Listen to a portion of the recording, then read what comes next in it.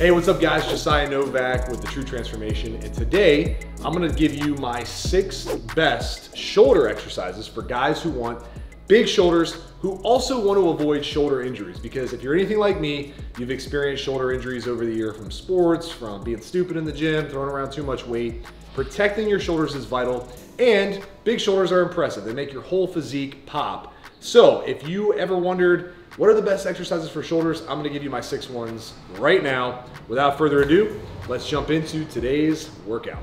Okay guys, so what I wanna start out with is not your typical mass building shoulder exercises. I actually wanna walk you through a couple things that I do at the beginning of my shoulder workouts and oftentimes my upper body workouts to prevent injury, to warm my shoulders up and just make sure I'm taking care of the shoulder. The shoulder is made up of 3 main muscle groups. You have your front delt, your side delt, and your rear delt, okay? So it's important to make sure that we're taking care of all 3 heads of the shoulder muscle, because if we're avoiding taking care of the rear, or taking care of the side, and actually taking care of the rotator cuff that's inside the shoulder muscle itself, then we're setting ourselves up for injury. So this is one that I like to do, and the way to set this up is to have a band, a relatively light band. You definitely don't need a heavy band for this. You're gonna step on the band. First thing you're gonna do is a front raise, okay? Then you're gonna do a shoulder pull apart or a band pull apart before coming back and going all the way up overhead and doing another pull apart, okay? So let's walk through that again. So then we're coming back to the front, all the way down, front raise, band pull apart, all the way up, band pull apart. We're going to do this to warm up the shoulders, prevent shoulder injuries, and if you're dealing with shoulder pain, this is a good one.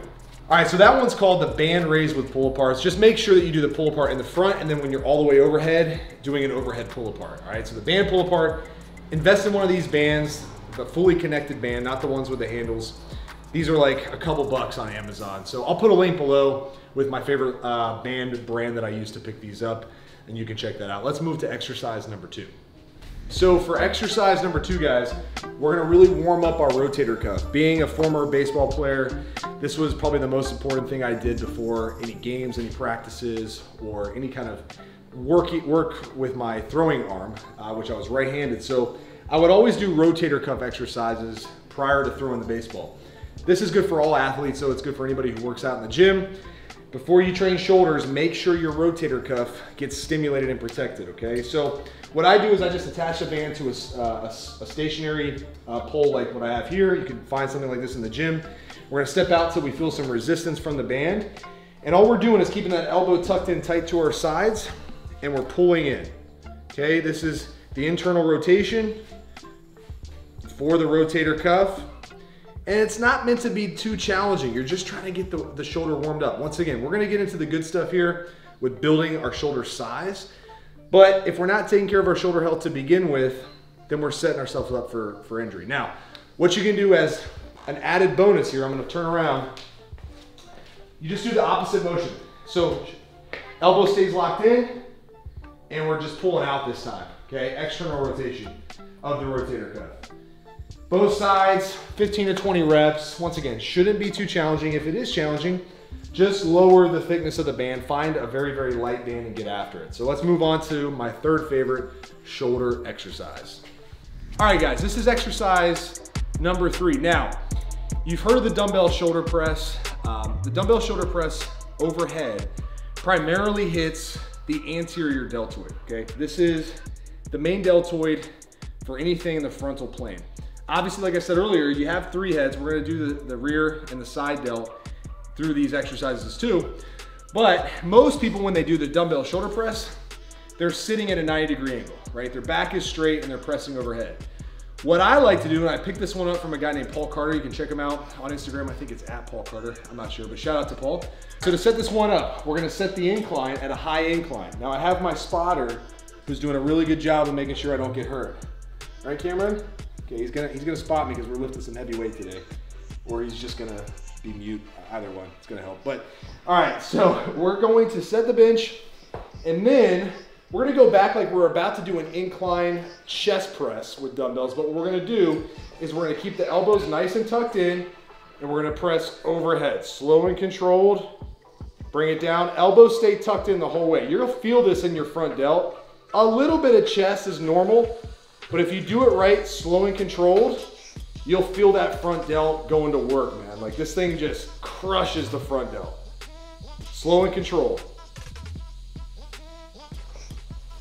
And that is exercise number 3. Number 4 is for the rear delts. We're gonna do a rear delt fly. There's a couple different ways you can hit the rear delts. I just like to be old school and stick to a rear delt fly. Why? It's simple, you'll feel it, and you honestly can do it pretty much anywhere because you don't need heavy dumbbells. I'm using 40s, but please start way lighter just so you get a feel. All we're gonna do is we're gonna find the end of a bench. Dumbbell's gonna go to our side. We're gonna lean over, chest will touch our top of our quads, and all we're doing is the reverse of a chest fly. Coming out, squeezing the delt. Couple pointers here. When you come out, you wanna keep a slight bend in your elbow, all right? So you're really thinking about your pinky coming out higher than the rest of your fingers and squeezing the back of your shoulders. You don't wanna squeeze your shoulder blades together and get your traps involved. You wanna bring the shoulder out till you feel that squeeze in that small muscle head that runs right here on the back of your shoulder. So I'm gonna show you how slow and controlled my reps are. So we're here, squeeze.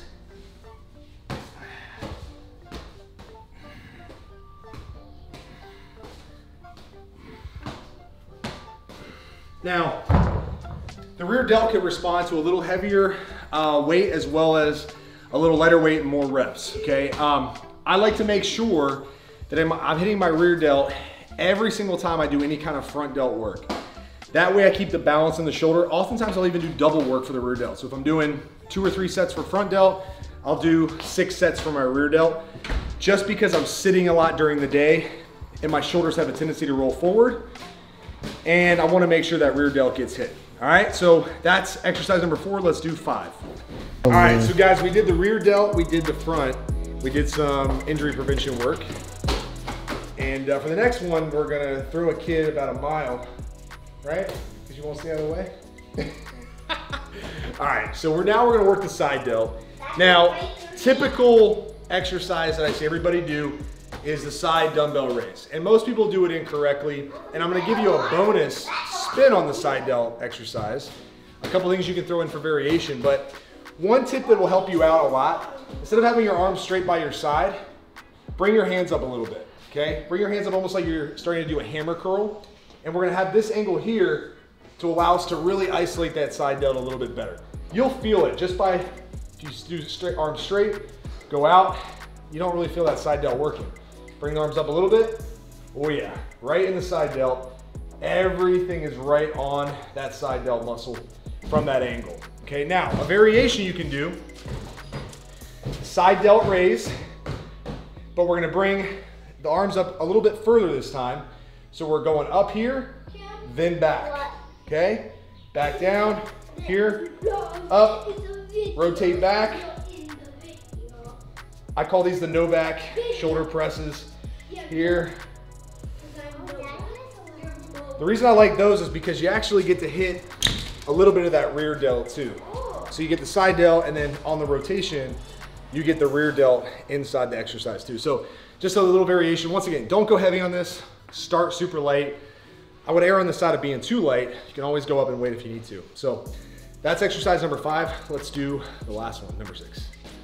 Okay, for the last one, you need an exercise plate. It doesn't have to be the 45 like I have here, but I'm gonna show you 2 that I really like for shoulders.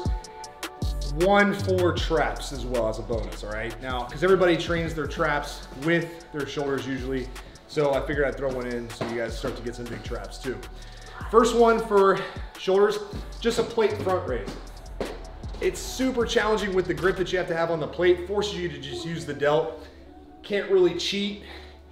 All the way up, slow and controlled down. Now, if you want to make this super challenging, and this is going to probably be a little too heavy for me, but I'm going to show you a couple reps. I call it the bus drivers. Here, twist, down, up, twist, down. Oh. Oh, definitely a little too heavy with the 45, but a 25 would be perfect if you're trying to go for higher reps. Now, for the traps, the goal with training the traps, because the traps run down basically your whole entire back. They start up here, connected to your neck, They run down the center of your back and they attach down here. You're trying to shorten this muscle. So you're trying to basically, it's long just sitting here relaxed. You're trying to shorten it, okay, to help grow the trap. So a good one is overhead plate raises.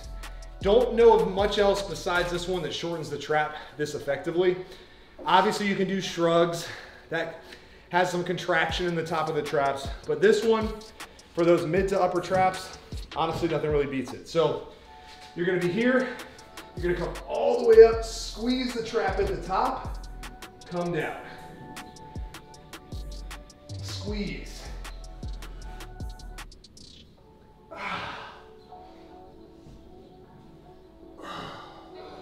Whew. Those will absolutely grow your traps and your front delt, because with that front raise, you're building in some front delt work, and I just crushed my head. All right, so guys, incorporate these 6 shoulder exercises into your routine. You'll see size, you'll see less injuries, you'll get some trap work, your physique will start to take that V shape, and you won't have to worry about shoulder injuries. So it's a win-win-win on all fronts. All right guys, Josiah Novak with True Transformation. If you liked the video, drop a comment below with your favorite shoulder exercise. My boys are being boys, I guess. Till next time, make sure you subscribe to the channel, like the video. I'll be back again soon. Remember, life moves fast. Make it count. I'm gonna go take care of these hooligans. See you on the next one. Peace.